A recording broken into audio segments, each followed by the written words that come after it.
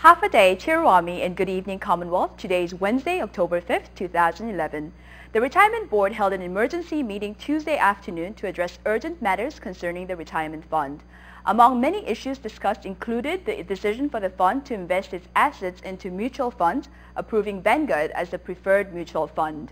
The Retirement Board estimates that the fund assets now stand at about $265.9 million. Retirees are concerned. It was a full house at the American Memorial Park Theater where the Commonwealth Retiree Association members came out to voice their concerns for the retirement fund. I understand from talking to some of the legislators that every budget year they include the money that is supposed to go to retirement fund. The question is, why isn't the money paid to retirement fund?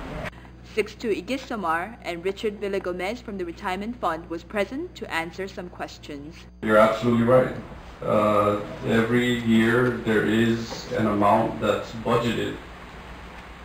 For FY11 that amount was about $16-17 million. What I reported to you earlier, the amount that actually came to the retirement fund for the local employees was around $400,000.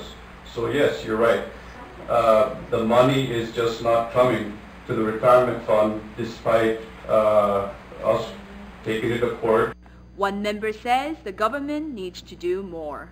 The assets of the government have to be given up in some way, shape, or form. It can't just come to the retirees after an obligation, as several people have mentioned, a contractual obligation with a court order to pay, and then they get off by us just conceding to take less benefits. There's going to have to be a major concession. I encourage the board members to fight for that, whatever it's going to be, but we don't just take some cut, and because it'll just happen again. I mean, it's just a never-ending story. It'll be dead maybe in 5 years or 7.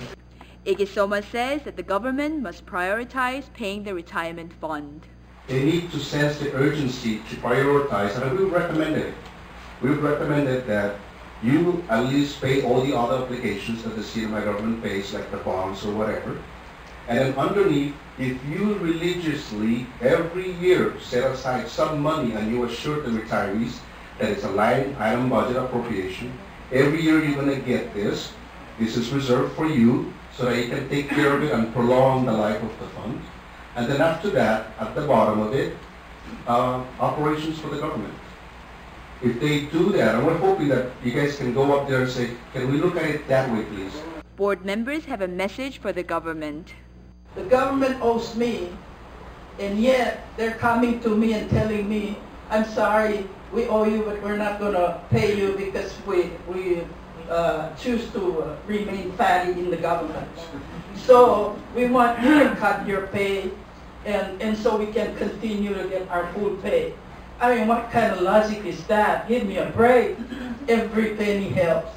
Yeah, I agree with you. You got a whole second floor of part of the second floor of the retirement. Let the government take all of those government offices in the private sectors and put them there and rent from there so they can pay you guys the money. One member says that he will not accept any cuts on his retirement benefits. We have a relation with the government wherein they are the employers and we are the employees. We've done our share. The government has not done its share. They try to renege on the contract between employer and employee right from the beginning. I'm not going to stand still and allow this to happen. I'll be darned if I'm going to give up the amount of money that is due from the government to me, because I only have a few years to live and I want to enjoy